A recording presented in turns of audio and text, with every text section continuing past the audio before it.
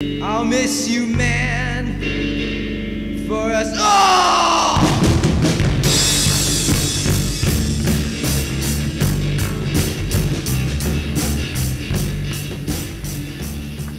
Here on my back porch I am growing velvet beans, Mucuna pruriens.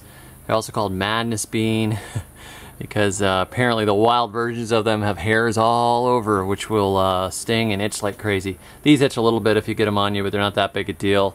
The velvet bean is a really good nitrogen fixer and green fodder crop. The beans are actually slightly toxic. They've got some alkaloids in them that make them not exactly totally safe. However, they also have dopamine precursors.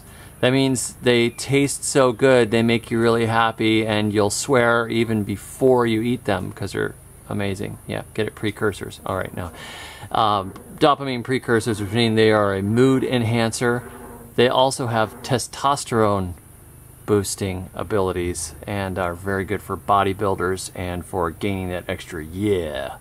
So that's the velvet bean. I'm going to show you inside now how I cook them, and then I add the beans to smoothies for breakfast after I cook them. Alright, here I have a pot of velvet beans on the stove. I boil them when they're green like this in the pods, and if you put enough salt in the water they actually taste just like boiled green peanuts. They're delicious, but again, I don't recommend eating more than 4 or 5 beans at a time.